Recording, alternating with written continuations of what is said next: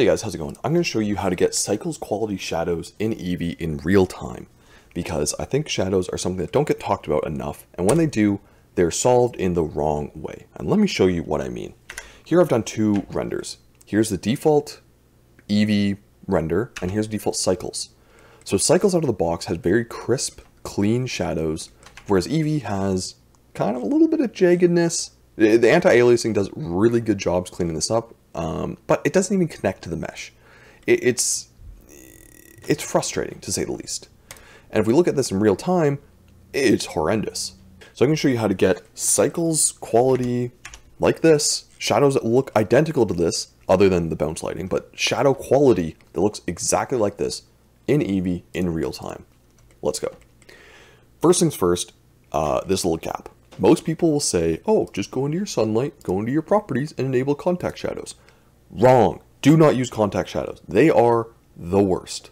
And if you know why they're supposed to be used, please let me know, because they're terrible. And I'll show you why. If we come in here to anything more complicated than the cube, look at how bad these contact shadows are. These are horrendous. These look so bad. Do not use contact shadows. That's my main thing, because we're going to solve this in a much better way. Disable contact shadows, and now let's start getting nicer shadows. Come into our scene properties here, and under shadows, increase cascade size to 4K. And whoa, all of a sudden, we have much more crisp shadows.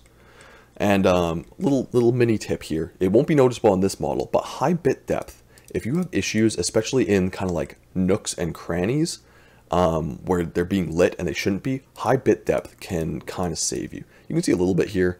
It's not going to make a huge difference on this model, but if you're having issues, this can sometimes solve it. But as we can see here, this still hasn't solved our issue, especially if we look at our cube here. It's closer, but it still is not connected. We're still having the issues. And this is where the secret sauce comes in. If we just come over here in our light properties, just above contact shadows, under bias, if you start dropping bias, whoa, all of a sudden our shadows are connecting like contact shadows should. And this doesn't look like a big deal, but I don't know, it is a big deal. Because if we come in here and we now do a comparison render, we have identical shadows to cycles. Look at, they connect perfectly. They're crisp all the way around. They look indistinguishable, again, other than bounce lighting, but that's something you can cover a different time. As far as actual shadow quality, it looks phenomenal. So what I usually do is I'll have my main light, either my sunlight, or I usually use 3-point lights, which are just basically area lights. Those both use cascade shadows. So I'll have those turned up to 4K, and then all of my extra, just kind of like little mini point lights here, just leave them at low resolution. They don't need to be high because they're not the main ones. Our main shadow is still crisp and clear.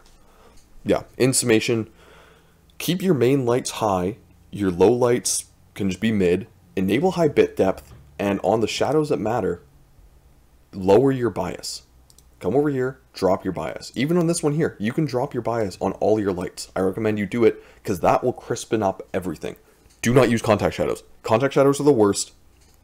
If you know why they're meant to be used, please tell me, because I've not found a reason to use them where they look good. They always look bad. Do not use them. And yeah, you now have working real-time shadows that are the same quality as cycles. I have a lot of these tips and tricks because I've spent a lot of time making EEVEE look good. And flip side, I've also spent a lot of time making cycles run fast. So if you want to see more videos like this, please let me know. And also please like and subscribe, because I'm running like 2 separate channels and 2 full-time jobs right now, so I don't have a lot of time. So I need to know what people want to see. Yeah, thanks for watching.